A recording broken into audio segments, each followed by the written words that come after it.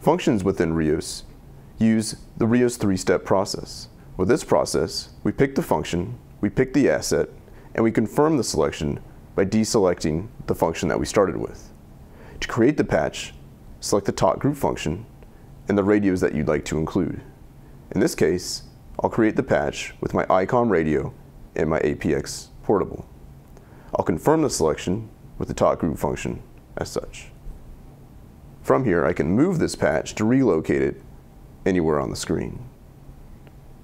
If I want to make another patch, pick the talk group, pick the radios you'd like to include, and confirm it on screen. With this net here, I've taken the ICOM radio and connected it to the UHF APX. When I transmit on my ICOM, check 1, 2, 3, 4, 5. The receive indicates green, and the red indicates the transmit out to the radio.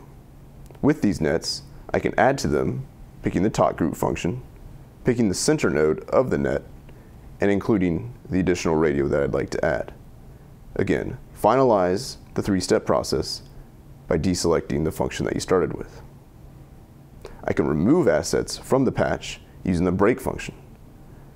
Start function first, pick the asset you'd like to remove, and confirm it. Again, break, pick the asset, confirm it. I can remove an entire group by picking the break function, selecting the group, and confirming it again.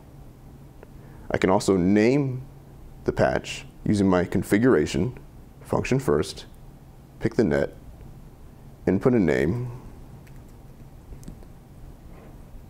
and now it's shown within the net. To remove, pick the break function, confirm it as such.